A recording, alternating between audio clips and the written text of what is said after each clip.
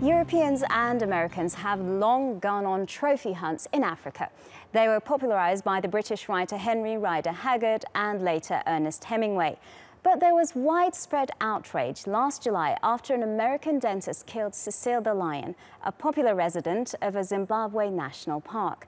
Now visitors of the continent are increasingly chasing down animals for another reason. Rather than killing, they're painting them.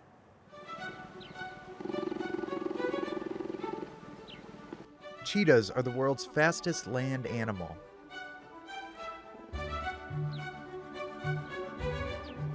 Luckily for these painters, they're also known as the dogs of the cat family because they're easily tamed. That allows these artists to take their time. They're on an art safari, an increasingly popular type of trip in Namibia and elsewhere in Africa. When you're sketching, you're collecting a moment of time. You're sitting in an environment and you become part of that habitat, and the animals will often walk into the scene. And that's a phenomenal feeling. The cheetahs are located in a wildlife sanctuary an hour from Namibia's capital city, Windhoek.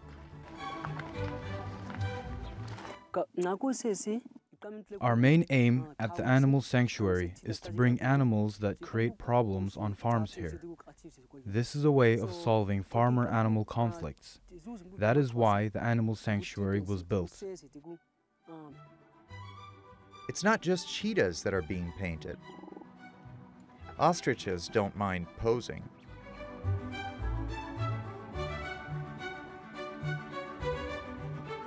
Warthogs actually crave attention. And giraffes act calm and cool, but are eager to grace the canvas.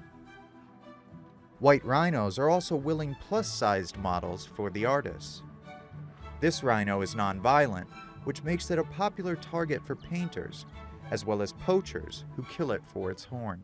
I read somewhere, I was told that when you sit and paint or draw an animal, you actually have the opportunity to look into its soul. And that's why the artists say they are painting the animals rather than hunting them.